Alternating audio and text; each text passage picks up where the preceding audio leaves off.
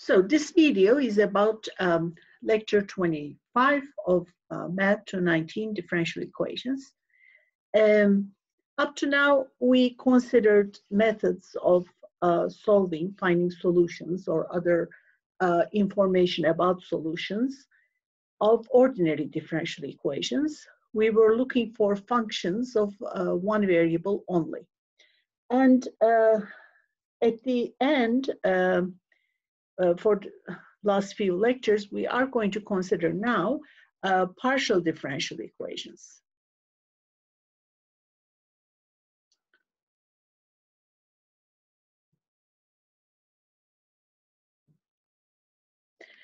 Partial differential equations in general are even harder than ordinary differential equations. So we are just going to consider some examples with a certain method, and we will see how to get solutions or information about solutions when this method works. And the method is basically separation of variables.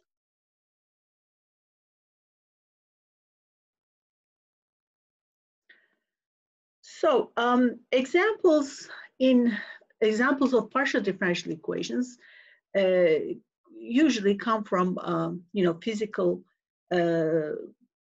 from physics. So of course we can consider different types of equations, but the example we are going to consider here is heat conduction on a rod. Conduction on a rod.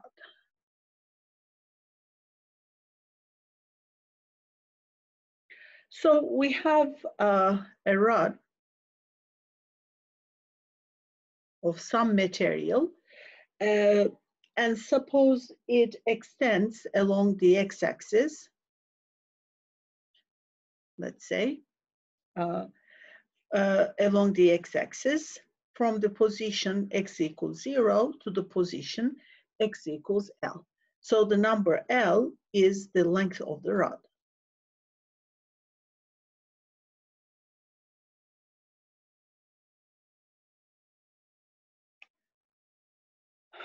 Okay, now we consider the temperature, we denote it by U, at the position X at time T.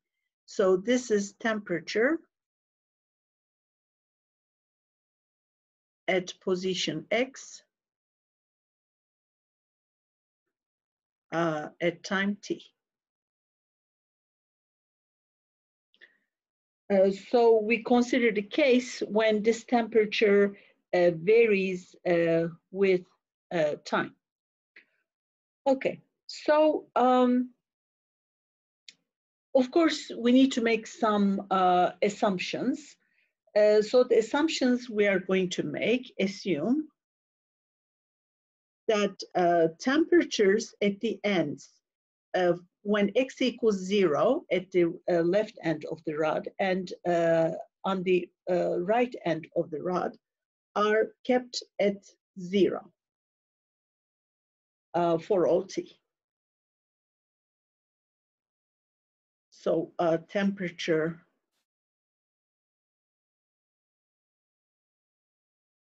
at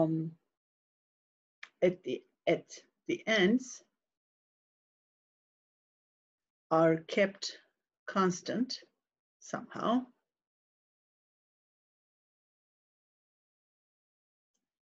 At 0. Heat can escape from the ends, but not from the lateral surface.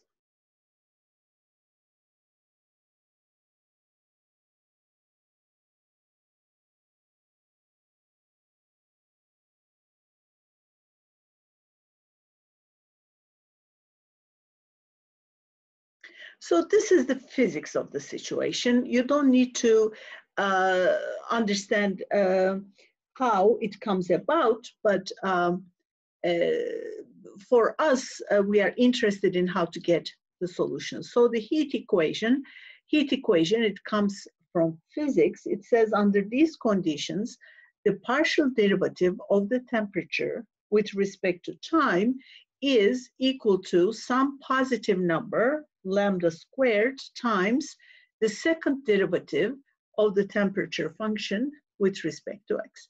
So u sub t is partial derivative of u with respect to t, and u sub xx is the second order partial of u with both with respect to x. Okay, so we have these conditions at the end. So these are called boundary conditions because they are about the boundary, right? X is between 0 and L, so x equals 0 and x equals L are the boundaries of the rod. So boundary conditions, U 0T, U L T equal to 0. Of course, in a different situation, those boundary conditions may be different. They may not be constant, first of all, for every t. It would complicate things a lot. And even if they are constant, they may not be the same constant and they may not be 0. But here in the example we are going to consider, we assume that the boundary conditions on both ends are 0. And also we need an initial condition. Oops.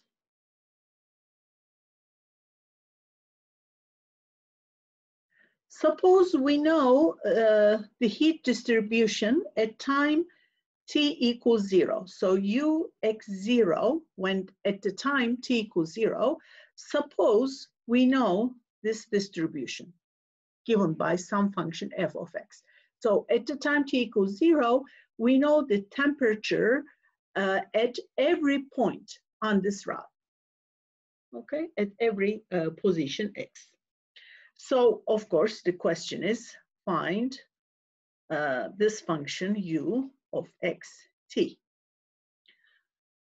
Okay, in the broadest sense of generality, in the broader sense, if we need to explain how to work out such an equation, it involves 2 steps.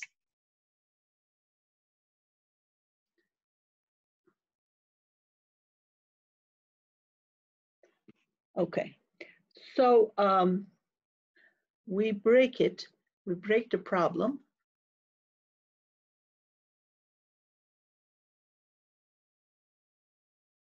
into 2 steps. In the first step, we work with the boundary conditions only. So find as many solutions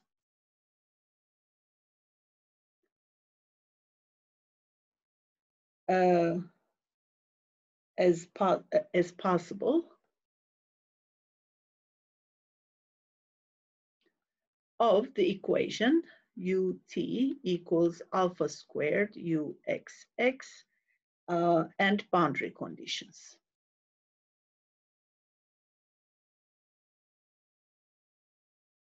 And this is about the method of separation of variables.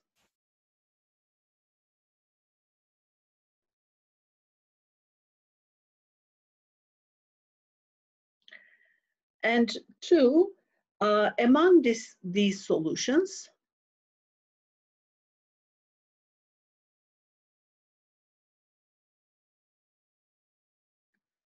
find one that satisfies the initial condition.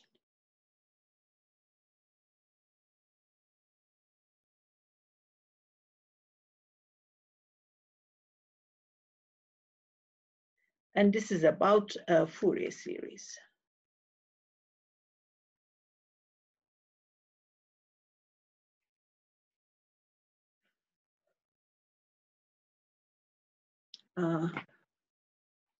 Okay, so as the first step, we consider the method of separation of variables.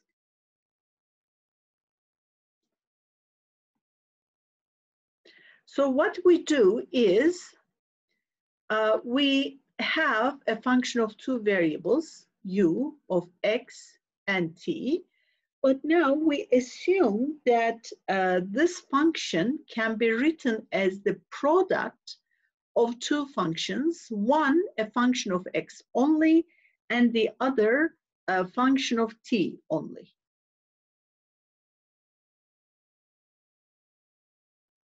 Okay, this is the method of separation of variables for partial differential equations. So we separate the variables into a function of x only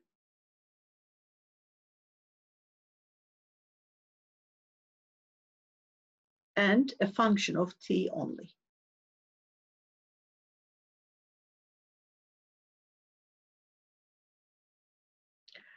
And try to find a solution of this equation subject to the given boundary conditions in this form, function of x times function of t.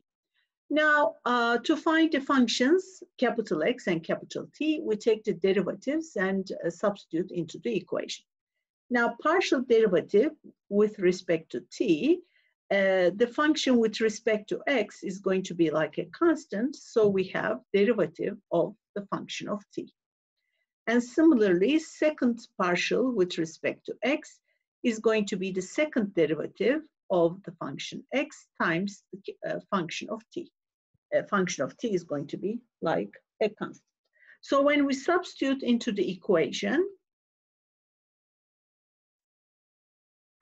we have capital X, capital T prime equals alpha squared, capital X double prime, capital T. So I can rewrite this as capital T prime over alpha squared capital T equals capital X double prime divided by capital X. Now, you see, in this case, the left side is a function of t only. Alpha squared is a constant. So this is function of t only. And this side is a function of x only. But they're equal. If you have a function of x equal to a function of t, the only way this is going to happen is when this function is constant. There's no other way, right? Because in the function of t, there cannot be any x, and in the function of x, there cannot be any t, but they must be equal, so there cannot be any x or any t, just constants. So the only way this is going to happen is when this is constant. So that constant, you can take it to be any number, but we are going to, you see, yes, I know this is guessing what is coming next, but what we do is we take this constant, so both of these should be equal to a constant, we take this to be minus lambda. So this gives us two equations. One equation, t prime equals minus lambda alpha squared t, and x double prime equals minus lambda x. Okay. So what we are going to do, we are going to work with the second equation to find lambda. And for that value of lambda, we are going to work out the first equation. Okay, so consider the second equation, double prime x plus lambda times x equal to 0. This is a linear equation, linear constant coefficient equation, ordinary differential equation.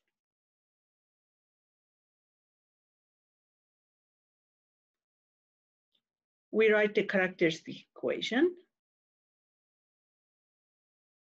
Okay, lambdas are going to be confused.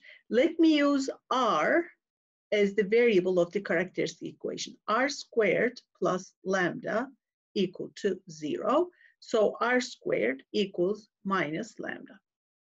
So now solutions of the characteristic equation. So you see the reason we take minus lambda, so that when we take it to the other side, it becomes plus lambda. Okay, so the solutions here depends on whether the number lambda is negative, positive, or 0. So we are going to consider these cases separately. So the first case, lambda negative. If lambda negative, then r squared is minus lambda. This is positive. So r is plus or minus square root of minus lambda.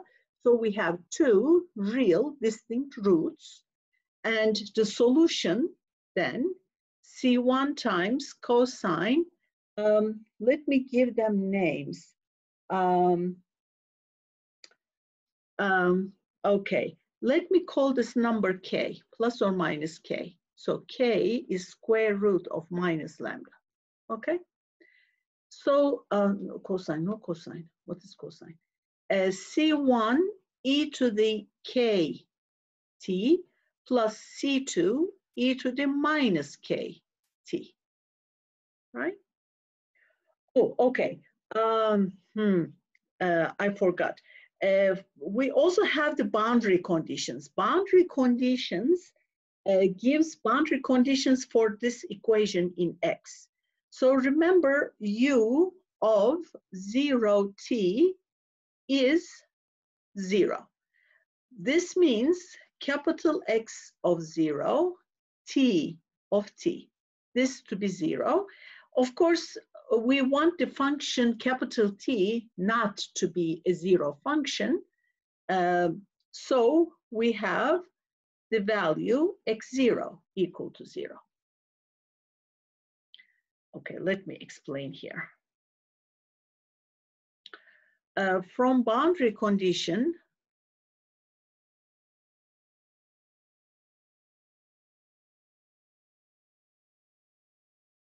U of 0t equals 0, which is x0 tt, we get x0 equals 0, because if t is 0, this means for every t. Gives a trivial solution. Of course, we are looking for non-trivial solutions, u equals 0. If you take the constant 0 function, definitely satisfies the given equation. This is not what we want, of course. We want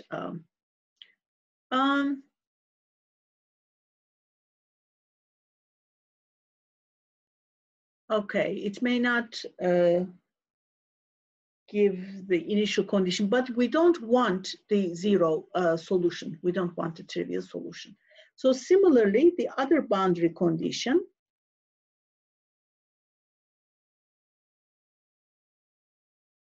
again, since we have the function t for every t, that we don't want it to be 0, so that gives xl to be 0.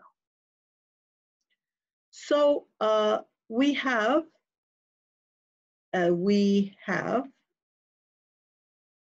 what we call a boundary value problem, not initial value now. This is boundary value problem. X double prime plus lambda x equal to 0. That's our equation. And boundary values x0 and xl equal to 0. This is not an initial value problem, because to be initial value problem, we need the value of the function and its derivative. For a second order equation, we need the value of the function and its derivative. But here we have instead of the derivative, we have the value of the function at some other point. So basically, we consider the interval from 0 to L, and 0 and L are the boundary points. So we have a boundary value problem. Okay, so from this general equation, now we consider the boundary values. So remember, we are in case 1, lambda negative. K is square root of minus lambda. So we get the solution C1 e to the kt plus C2 e to the minus kt. Now x0 is 0.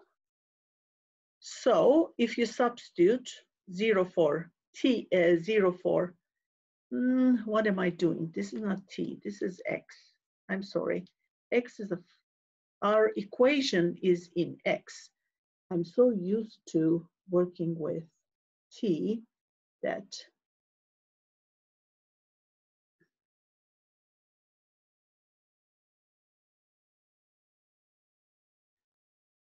capital X is a function of x. So, okay.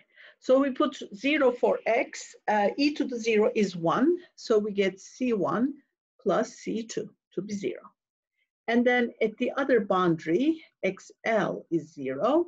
So if you put x equals L, we get 0 equals C1 e to the LK plus C2 e to the minus LK, right? I'm claiming that these two have only one solution, both C1 and C2 equal to 0. Let's see why. From the first equation, C2 is minus C1. So put it into the second equation.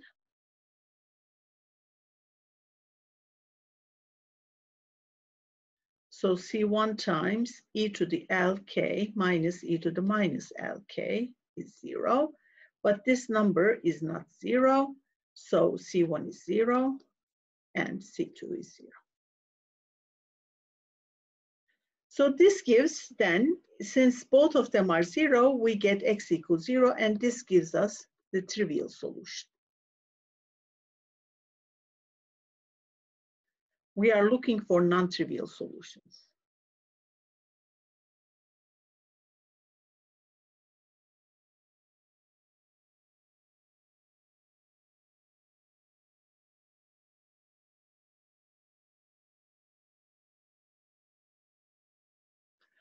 Okay, so we look at the next case, hoping that that case might give us some non-trivial. So we take lambda to be 0. So then our equation is x double prime equal to 0.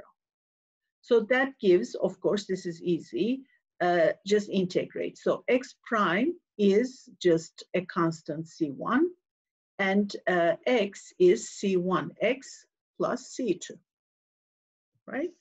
And the initial condition x0 equals 0 implies if you put 0 equals x, we get the constant C2 is 0.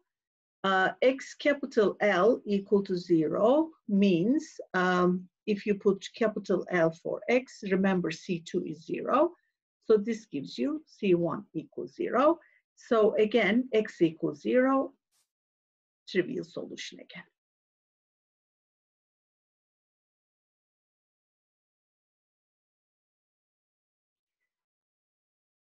So our only hope then is in the third case. Case 3, lambda positive. Okay, now r squared is minus lambda negative. So the roots are complex, plus or minus I times square root of lambda. Right? Since lambda is positive, so we can say that it is the square of some number k. Then square root of lambda is k, positive number. Take k to be positive. So the solutions are plus minus I, k. And x is C1 times cosine k x plus C2 times sine k x. And since cosine and sine are periodic functions, here we have some hope of getting a non-trivial solution. Okay, let's try the boundary value, x0 equals 0. If you put x equals 0, cosine 0 is 1, sine 0 is 0, so we get the first constant, C1, to be 0. So x is just the constant C2 times sine kx. Now, x of capital L is 0, so 0 equals C2 sine KL. Remember, our mission is to find the values of lambda for which we have non-trivial solutions. So to C1 is already 0. So to get a non-trivial solution,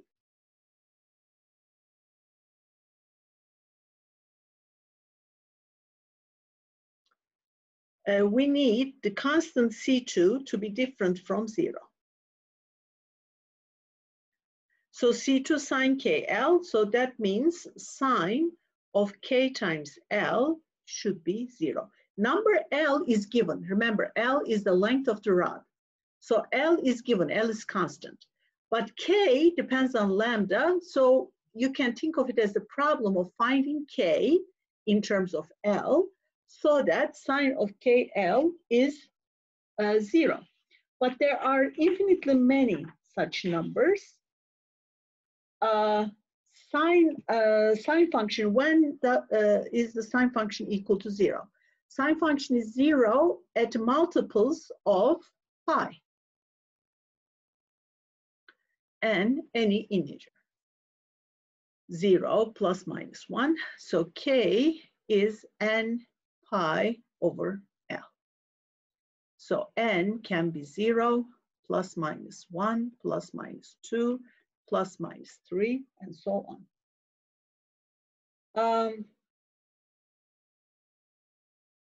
Okay, so for each n, we get a different k and we get a different solution. Okay, it depends on the value of lambda, meaning, so lambda, remember, is k squared. It is n squared pi over L. So for each n, an integer, we get a non-trivial solution.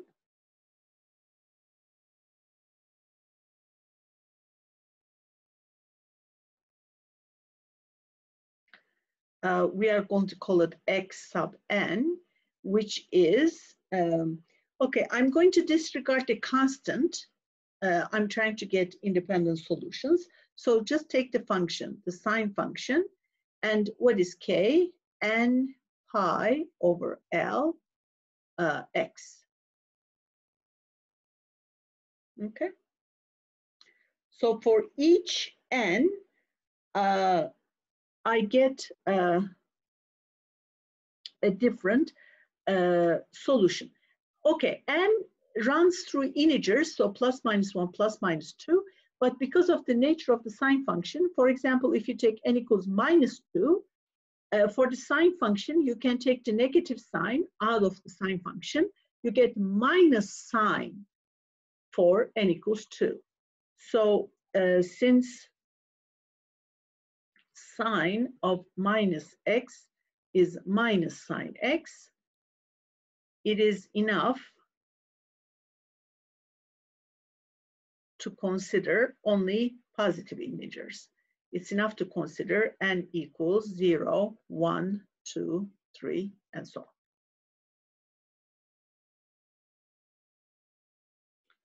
on. Okay.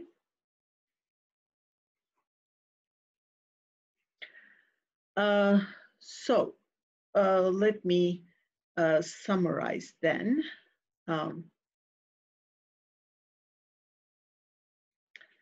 I get the solutions xn sine n pi over L x for n 0, 1, 2, and so on.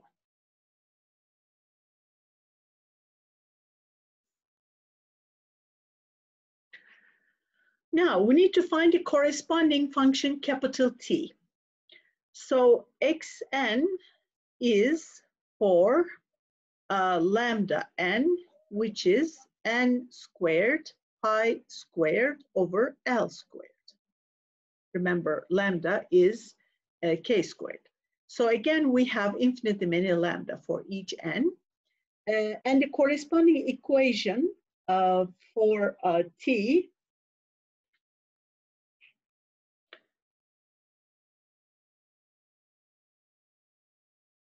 capital T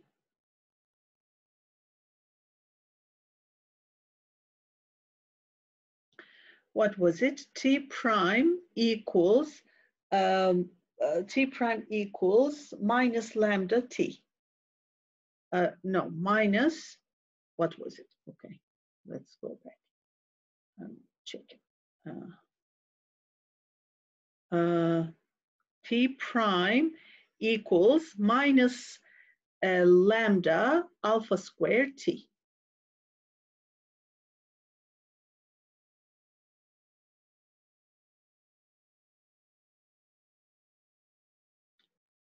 Okay, and here lambda is positive. Okay, so t prime plus lambda alpha squared t equal to 0. Okay. All right, now how do we solve this equation? This is again a linear equation. Or you can solve it as a separable equation. Let's see. Yes, maybe also separable. Since we have 0 on the other side, also separable as an ordinary differential equation. So t prime minus lambda alpha squared t dt over capital T equals minus lambda alpha squared dt. So natural logarithm of t is minus lambda alpha squared plus, let me see, how do I, right, yes, plus c. So if you take exponential of both sides, t is e to the c, again, some constant c, e to the minus lambda, oh, there should be a t here, lambda alpha squared t. Okay, and again, take c equals 1. We need just one function. We get t sub n, depending on the value of lambda, e to the minus, what is lambda n? N squared pi squared over L squared alpha squared t.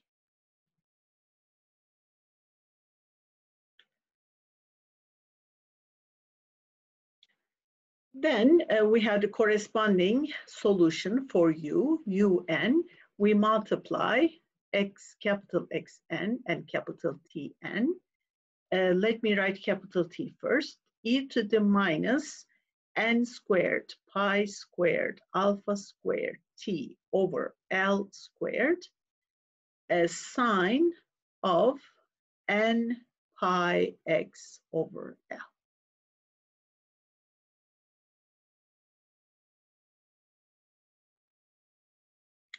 So remember step 1, find as many solutions as possible of the boundary value problem. We didn't consider the initial condition yet. Now we have infinitely many solutions for n equals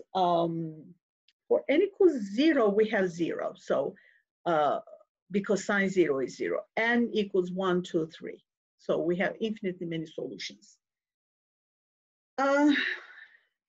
So our experience with linear equations tells us to consider linear combinations of these solutions.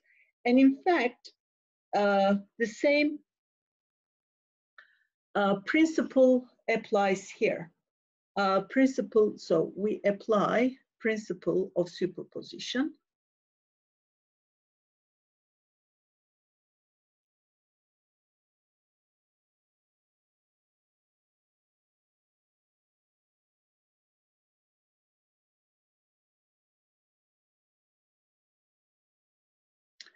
So what is this principle? If U1 and U2 are two solutions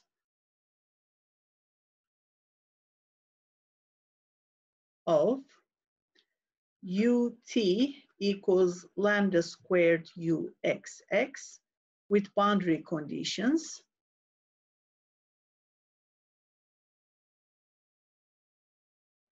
then U equals C1 U1 plus C2 U2 is also a solution. You can see that this is true. You can take the derivative, substitute, try the boundary conditions. You can check this yourself. So we get U sub xt. Of course, now we have an infinite sum, n from 1 to infinity, Cn un, meaning n from 1 to infinity, Cn, e to the minus n squared pi squared alpha squared t over L squared, sine n pi x over L. So this function then, this function, of course, there is the problem about convergence of the series. We need to choose the constant Cn so that this is a convergent series. We will see later exactly how to do that. Well, not in general, but remember we also have an initial condition, and using the initial condition, how to find the constants so that this gives us a convergent, this series is a convergent series. And in fact, it's going to be a Fourier series. So this function satisfies ut equals alpha squared uxx and the boundary conditions.